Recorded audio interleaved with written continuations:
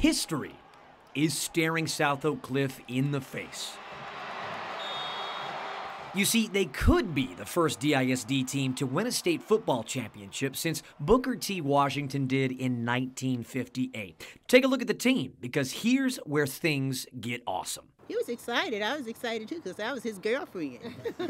Nisa Muhammad's husband, Abdul, who is no longer alive, was on that team in '58, a defensive tackle. Such a great accomplishment for the city of Dallas. And 3 of their grandchildren? I just found out about it not too long ago, but man, that's big to me.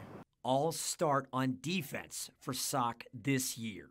It means a lot, you know, just the bloodline going back from that far. Malik and Abdul Muhammad play in the secondary, while Billy Walton plays defensive end, and all 3 have been playing. The kids get to see where all this talent comes from.